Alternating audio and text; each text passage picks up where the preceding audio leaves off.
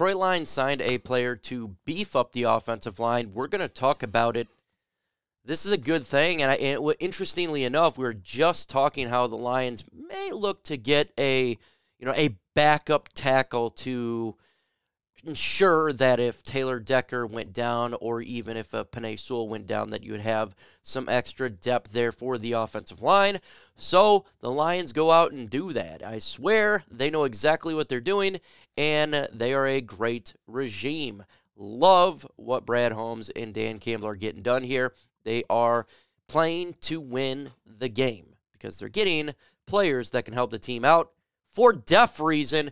Depth is very important, and having somebody that can play on the tackle position is vital. But before we get into the meat and bones of this video, make sure you subscribe to the channel if you want to hear from a fan perspective like myself and or a former player in Herman Moore. Go ahead and hit that subscribe button. Like the video. It pushes it out there, and let's get this intro going.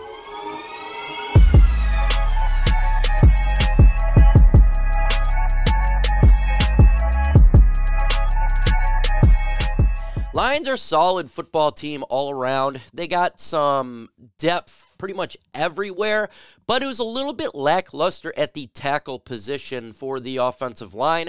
So there has been talk, should the Detroit Lions go out there and get another lineman just in case if one of our starters went down? Well, that's exactly what they did. The Detroit Lions signed former first-round pick Germain Ifedi there from the Chicago Bears, but he's been part of other teams as well. We're talking Atlanta Falcons, Seattle Seahawks, to really beef up the depth of the offensive line and come from Tom Pelissero.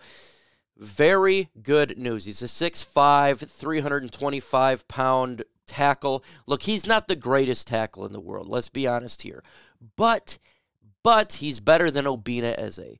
He is a veteran that has done it. He's had multiple starts with the Atlanta Falcons, Seattle Seahawks, Chicago Bears, and it gives the Lions an opportunity to not as worry as much if there's an injury that left side. It helps out Jared Goff. Say Taylor Decker goes down for a couple games.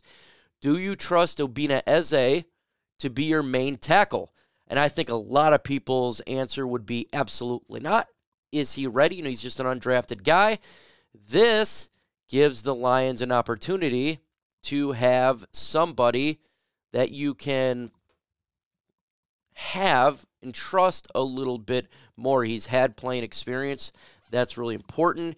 Plays for the Bears, 13 games, a right guard as well. So he's a versatile guy that can get it done. Atlanta Falcons didn't need him anymore because they drafted a tackle in the second round. He's going to go to the Lions and compete with Paulo and Obina Eze and Swoboda and Connor Galvin. We all know that it doesn't really matter there. And they released rookie linebacker Dark Kingello. Doesn't really matter, to make room for Ifedi, because, yeah, obviously you have to get rid of somebody for that 90-man roster. And, this is what you do right now to make a team secure, is getting these vital positions backup roles for them. We talked about it. We love Jared Goff and what he can do, but what happens if he goes down? You need to have a backup quarterback in there, so they get Hooker. Offensive line, if Taylor Decker goes down, yeah, you can throw Pelissero to the left side, but then the right side, you can go ahead and get Fetty, throw him over there at the guard position. We're good now. You got Sorsdale. You got Graham Glasgow. So if there's an injury, you're good there. You could play some of the center as well if Frank Ragnow is injured. So we're good. Primarily in the depth, we're damn good right now. You look at the tight end position, we're great at depth there. You're probably going to have getting Shane Zylstra on the practice squad, so if there's an injury, you can bring him up, and he did fine for the Lions last year. Running back positions, depth is great. Defensive line, it feels like maybe they could get one more player in there in the interior. The edge is sound. I think they're pretty good at the linebacker position regarding depth. They're damn good in the secondary. So the Lions did what they needed to do and beefed up the depth on that offensive line. You should be very happy with this move. I think everybody should enjoy this move, not necessarily for the player himself, but for the fact that we're playing the long game for the 2023 NFL season. We're playing to win, okay? You don't consistently just build depth like this without the idea of getting that W here. Now, the details of this contract and the signing is not out. I don't think it's going to be too much, but again, it is a tackle position, so maybe a little bit more than veteran minimum. We have the money. That's not an issue at all. He's going to go to Detroit, and we got a great offensive lines coach that will probably turn him even better than what he did with the previous teams that he played for.